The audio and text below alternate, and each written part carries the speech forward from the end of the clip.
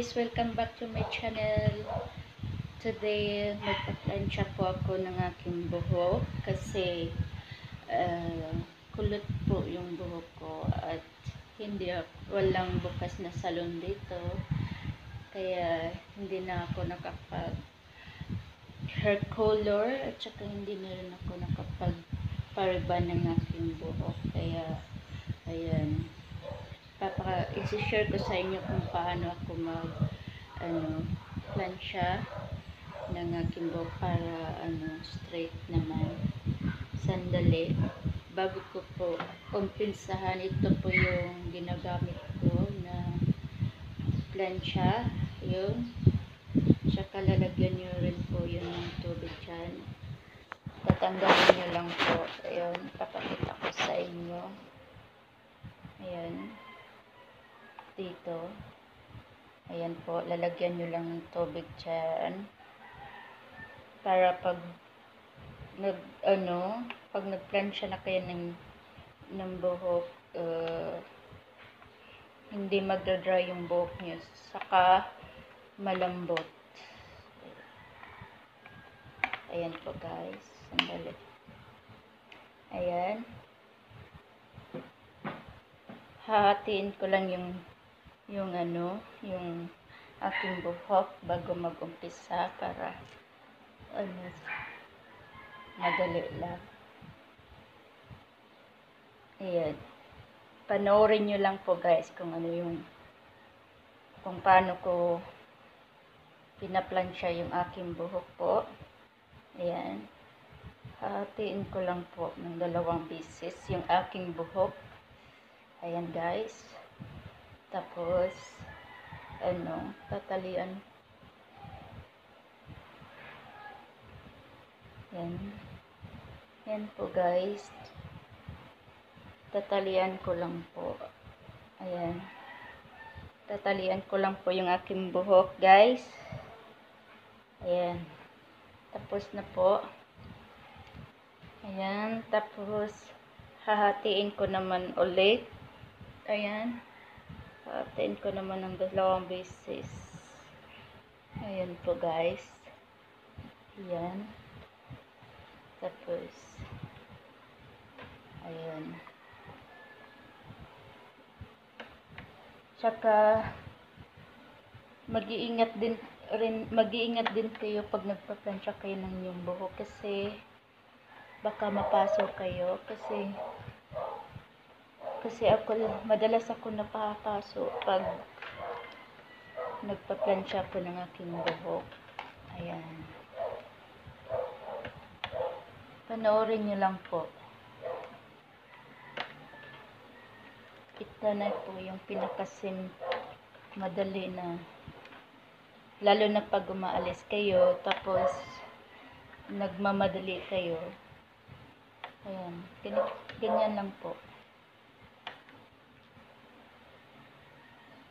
Ayan. Napakahaba ng ang buhok ko.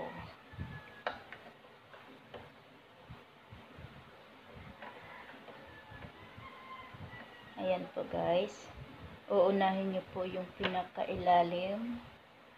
Ayan. Uunahin nyo po yung pinakailalim. Tapos, ayan. Ayan po.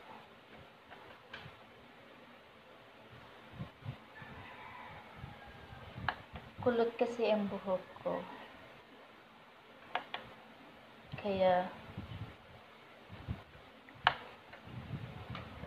lagi ko pinaplansya yun pag umaalis kami. Pero pag nandito lang naman ako sa bahay, okay lang kahit hindi napaplansya yung buhok ko.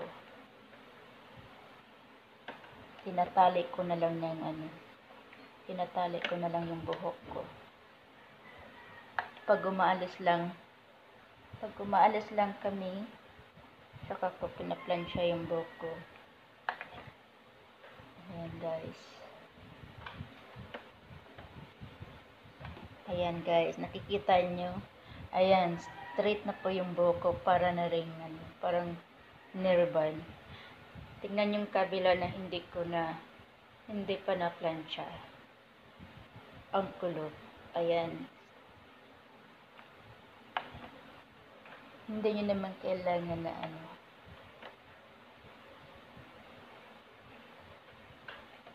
Ayan po.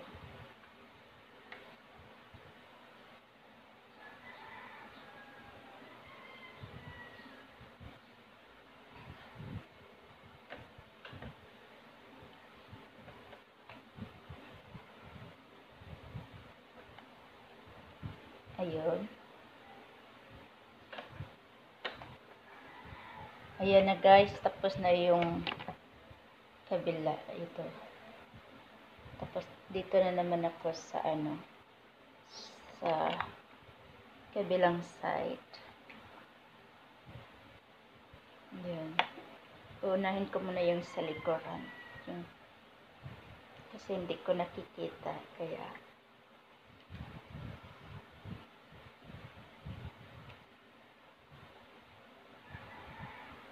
ayan po guys. At saka sa mga bago ko pong ano friends, maraming salamat po.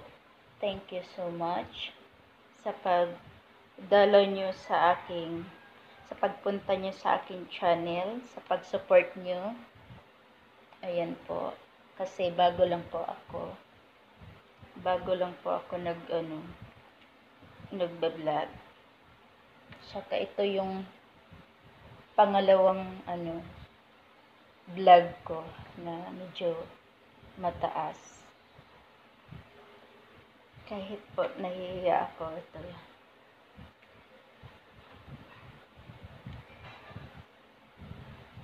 Ayan na po guys. Ingat lang din kayo kasi baka mapaso yung pag nagplansya kayo ng buhok nyo, ingat lang talaga kasi baka mapaso yung tainga. Ayan po.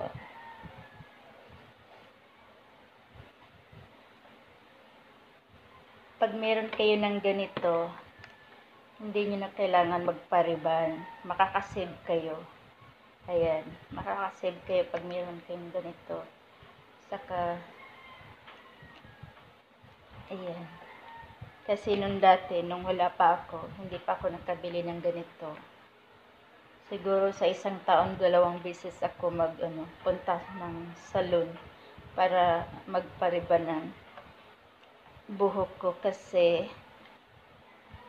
kulot kasi yung buhok ko. Kaya pumupunta ako pinapariban ko yung buhok ko sa salon. Pero mula nung binilihan ako nito ng aking asawa, ayan, natuto na rin akong plansya ng buhok. Kahit sa umpisa, madalas akong napapaso yung likod ko, tsaka yung minsan yung tainga. Kasi ang hirap, lalo na pag mahaba yung buhok mo, ang hirap magplansya ng buhok guys. Kasi yung buhok ko po sobrang haba na, hanggang na po, malapit na sa puwitan yung haba ng buhok ko guys. Ayun, papakita ko lang po sa inyo. Ayan na po guys.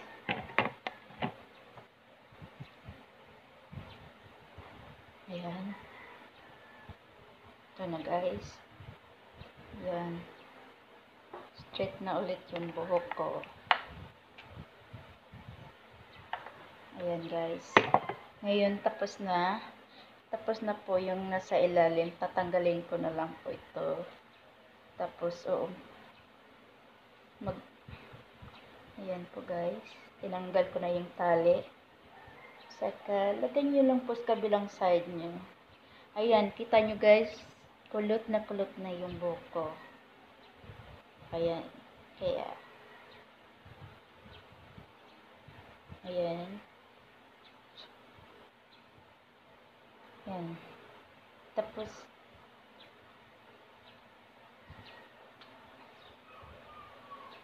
ayan po guys.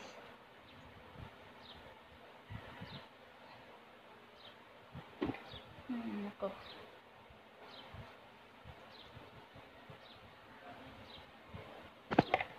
Ayan.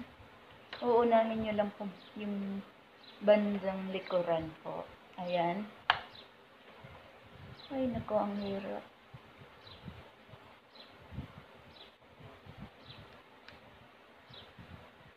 Ayan. Sana po matapos na tong COVID na to. Sana babalik na po sa normal para makapag punta ko ng salon kasi kailangan ko nang magpakulay ulit ng buhok ko at saka makadalaw na rin po ako, makapunta naman ako sa province namin kung saan nakatira yung aking mga magulang.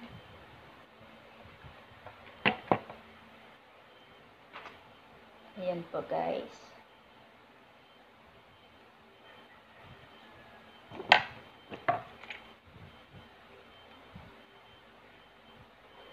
Ganyan lang po guys. Yan.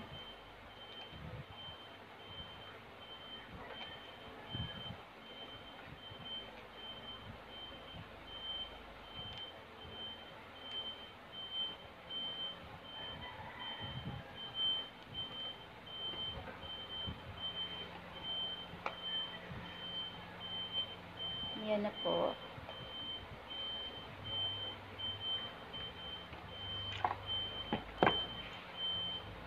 Thank you guys pala. Salamat sa pagpanood nyo. Sana hindi po kayo magsawa sa akin sa pagpapanood nyo sa akin channel. Ayan na po guys. Madali lang po talaga gawin po. Ayun. Napakadali lang po talaga gawin.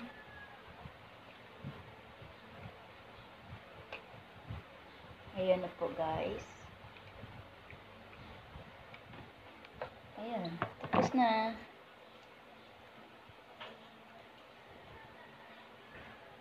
Ayan po guys. Shakas. Straight na po yung aking buhok. Thank you guys.